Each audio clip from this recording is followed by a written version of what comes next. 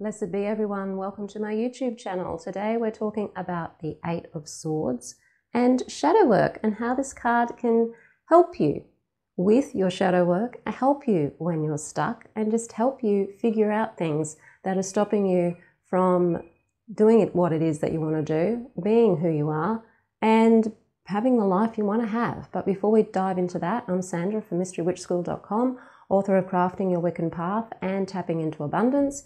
If you want to know more about Wicca and witchcraft and shadow work, hit the subscribe button and the notification bell so that you don't miss any videos. If you want to know where to start your witchcraft practice, but you're just not quite sure where to start, what to do, how to learn, then have a look at my free masterclass, How to Start Your Witchcraft Practice. The link to that is in the description field below this video. I've had this card come up so many times in my lifetime when I've done readings for myself.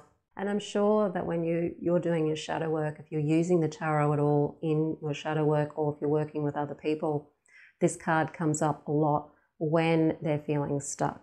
Now, from a divination perspective, there can be a lot of other things that are keeping this person stuck where they are, feeling imprisoned.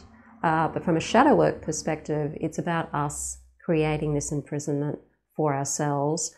And the solution to the imprisonment and getting out of the imprisonment is, of course, in the card as well. Within every problem is a solution. So from an esoteric point of view, you want to be the solution and not the problem. So we have to focus on the solution. What the card shows is you've got a lot of imagery there. And if you've got this particular deck, this is the Waite Smith deck, you can pull this card out and have a look at it.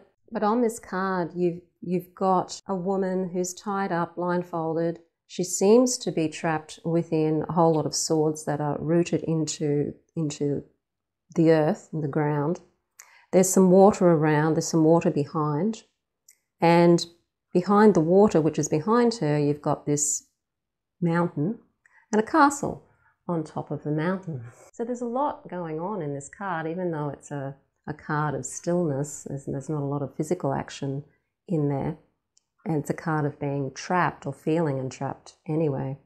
There's actually a lot going on in the card. When we're stuck, or we're going for a tarot reading, or we're asking the cards for advice to help us, maybe you're doing some shadow work and you don't know where to start, or maybe you're doing some shadow work and you're a bit baffled by something and you want to find out more information about it, so you go to the cards to help you find out more information about it. This card turns up. Have a think about what your castle is, because in the background of this card there is a castle. It's on top of the mountain. The castle is what you want. It's your castle, it's your dream, it's your goal, it's the thing you desire the most. It's what you want that you're struggling to obtain or keep. What is that? What's the aim? What's the desire here? What is your castle? So that's the first thing to look at, is what is my castle in this scenario? Because the castle's on top of a mountain, and mountains require you to go to a lot of effort and a lot of work to climb them in order to get to the castle. So this goal or this dream or whatever it is that you're wanting and that you're desiring, that you're being stuck with, not being able to achieve, it's actually something that is going to require some kind of effort and hard work. And that's just the reality of the situation.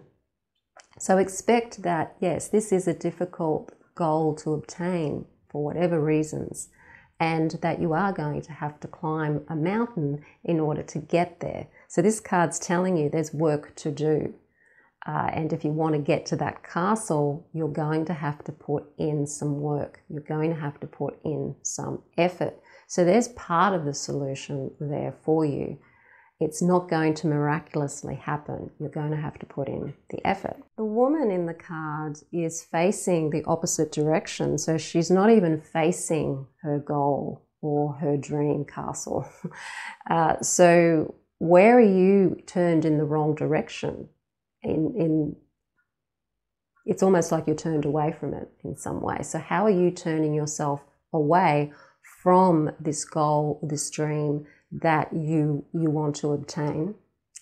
She's blindfolded, so she's not seeing things. So that can mean that you either don't want to see something, or that you just can't see something because you're blinded. So for me, I often feel that your goal or your desire sometimes is a bit fuzzy. It may not be very clear.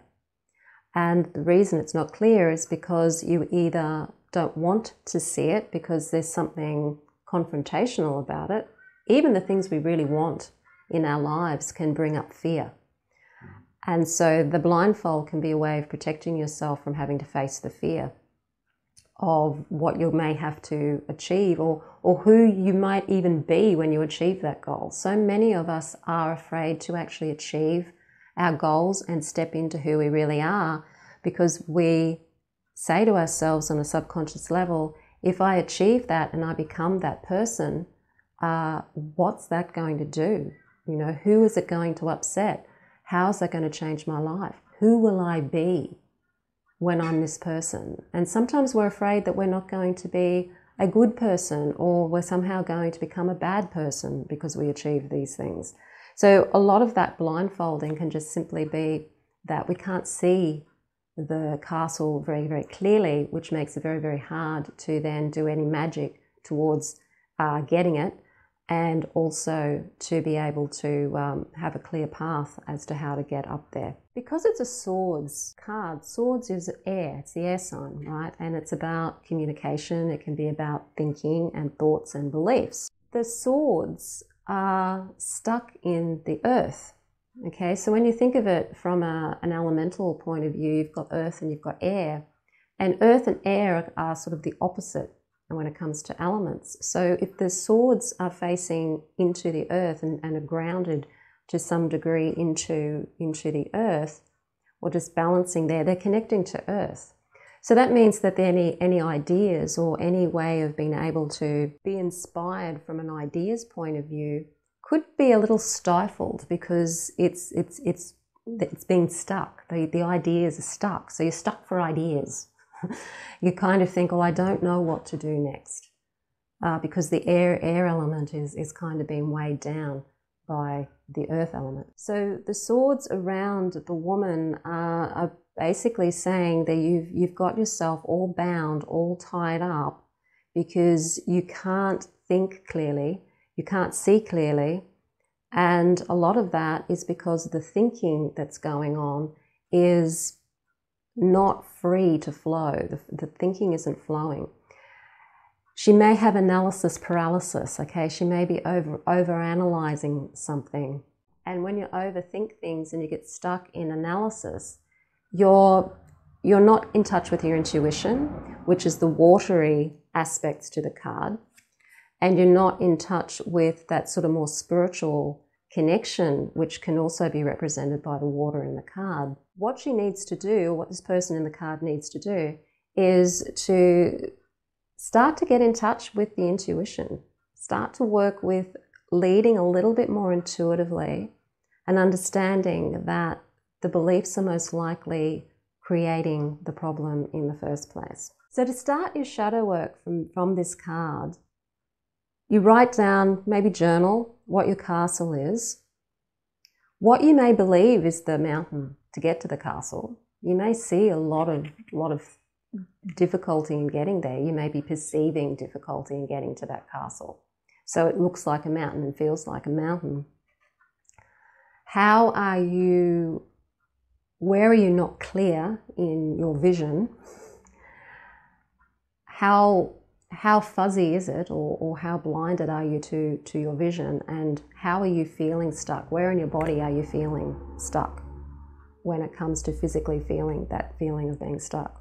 Write down what you're feeling emotionally and follow the beliefs to where those feelings are coming from. What are your beliefs about the castle? What are your beliefs about your ability to get to the castle? What are your beliefs about the work required, the climbing of the mountain to get to the castle? Write down all of those beliefs, because each and every one of those beliefs are the swords that are surrounding this person on the card. The fact that you're so addicted to those beliefs, it's where they're coming down into earth, and They need to be able to be freed. They need to be released. This card, this version of this, the Eight of Swords, behind the figure on the card, we all assume, because it's an 8, and we can already see 8 swords on here, that she's actually got nothing behind her, which means that all this person has to do is to turn around 180 degrees and walk through the swords. In order to turn around, it means you have to turn things around, right? You have to turn your beliefs around. You have to turn your perceptions around. And the way to do that is to challenge the belief, is to ask yourself, how true does this belief feel, or these beliefs feel? And to challenge them, to turn them around to, well, what if it's the opposite? What if I can do this? Or what if something else can be done? It's turning the beliefs around to find the opposite of that belief and to work with that, to start to challenge yourself with your beliefs and not be so addicted to the belief, because we are addicted to our beliefs. And it's a chemical addiction to the emotions that the beliefs create in our bodies. And that's one of the reasons why it's so difficult to escape from our beliefs and our perceptions, and why they feel so real and so true. So this card's solution is saying, connect with your intuition, connect with the water, and turn around your beliefs. Try to turn them around 180 degrees so that you can at least be facing the castle.